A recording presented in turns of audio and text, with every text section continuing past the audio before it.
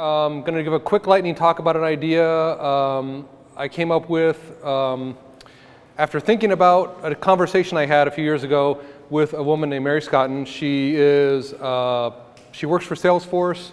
She's technical. She's also on the developer relations side.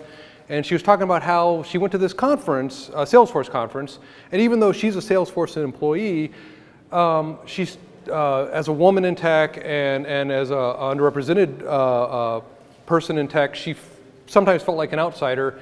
And so her and a group of women got together right before the talk, and they like hung out together and they talked each other up. And by the time the conference started, they were all like, they were raring to go. They were super excited, and they walked in there, and she said they just kicked butt, and it was a great experience. And I just, that's always been in the back of my head, right? How can we replicate that for other people? Because, well, I don't have that problem. I'm a white guy in tech, and I got my bachelor's degree in 1996, and it's never been a problem for me, right? It's like I'm the core demographic of tech, so it's not a problem for me. So I came up with this idea, and I pitched it to the Tech Omaha crew last month about setting up an ambassador program, right? Let's create a safety net for people who want to attend meetups and attend events in the Omaha tech community, but maybe they're introverts, or they're underrepresented, or they came to tech late, right? Maybe this is a part of a career transition, right? So how do you create this opportunity? And so we came up with this really simple idea where we're going to try and create this ambassador program. And if you want to meet with an ambassador before a meeting, like let's say OJUG, which is one of the meetup groups I participate in, you would go onto the Tech Omaha site, you'd fill out a little request for an ambassador. The ambassador would meet with you briefly before the meeting or the meetup. They'd maybe hang out with you or introduce you to people during the meetup, and then after the meetup, they'd be available for questions or comments or stuff like that. You know, potentially outside of whatever the normal post-meetup activities are. If the person's not comfortable going for drinks, that's okay. Don't go for drinks. Sit right outside the venue or go somewhere else. Have a conversation. And so there's two sides to this. First of all, if you're interested in being an ambassador, look for the sign-up page on Tech Omaha. We're going to be building that soon, hopefully. There will be a separate code of conduct to help make sure that nothing goes wrong. And then there will be suggestions, and we're always looking for feedback as well because we're just starting this out. And then, of course, if you are trying to get more into tech in Omaha and you're feeling like maybe there's a barrier to entry or there's some things about it that aren't really working for you, also look for the page, because you're the people we want to work with and people we want to help and get more involved in the tech scene in Omaha.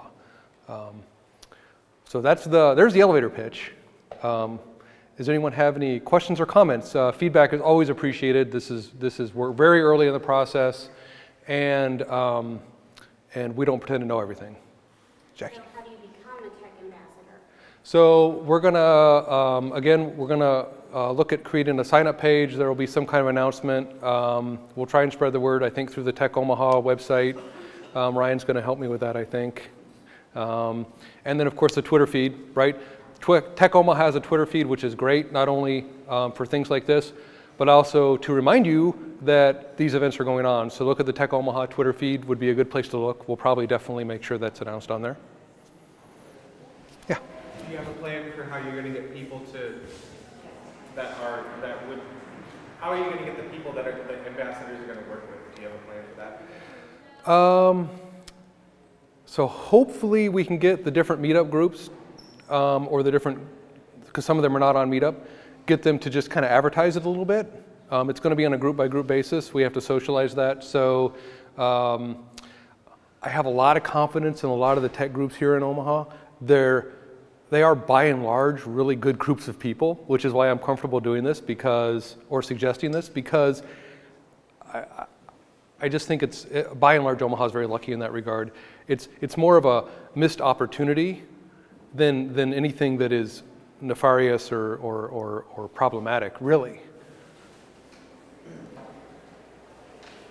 So have you reached out to like some more typical campuses like AIM, Metro, telling you about if they could also maybe help in spreading this? Because No, but that's we're actively hoping to basically just provide diverse peoples, and probably most of these people are going to be going through traditional, educational means, and for the most part, there's still a need for diversity in that as well. If they knew that, hey, there's this, side avenue I could go down in my free time, they may be willing to listen to you about that. Some of the main campuses, I'm sure AIM definitely, Metro may as well, and maybe No, those are very good ideas. I'll definitely we'll approach that because I hadn't really considered that.